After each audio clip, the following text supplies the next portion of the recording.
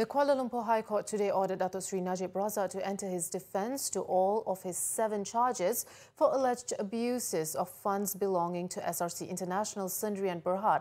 The court said the former Prime Minister had interest in the company where he had total control, resulting in 42 million ringgit being deposited into his accounts. It is now up to the accused to rebut that evidence.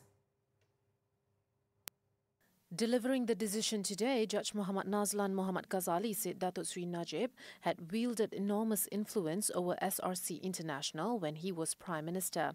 The judge then said the accused could remain silent, make an unsworn statement from the dock, or make a sworn statement from the witness stand. The 66-year-old accused then picked the third option and will be called to testify when the trial proceeds from December 3rd to 19th. During the hearing to determine if the accused had a case to answer to, it was revealed that he had the final say in the former One Malaysia Development Bhd 1MDB subsidiary after appointing himself as the firm's advisor. Of the 42 million ringgit that was transferred to his bank accounts, 3.3 million was allegedly used to pay off credit card bills in 2014 for jewellery and designer store purchases.